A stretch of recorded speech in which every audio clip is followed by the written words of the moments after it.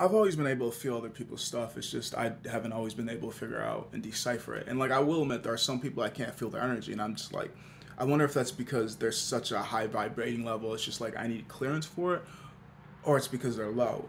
But I've also thought about insects. I'm just like, I could typically feel an insect around though.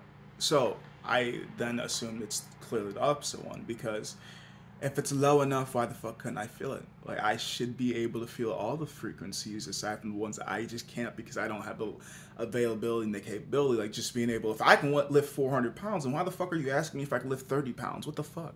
I can't. I think my heaviest I've done is deadlift. I'm at, well, either way, 400 is 400. I think the heaviest I've done was like a 285 for like not 95 deadlift, but I'm slowly creeping on 300. I say like that because I keep forgetting that's one.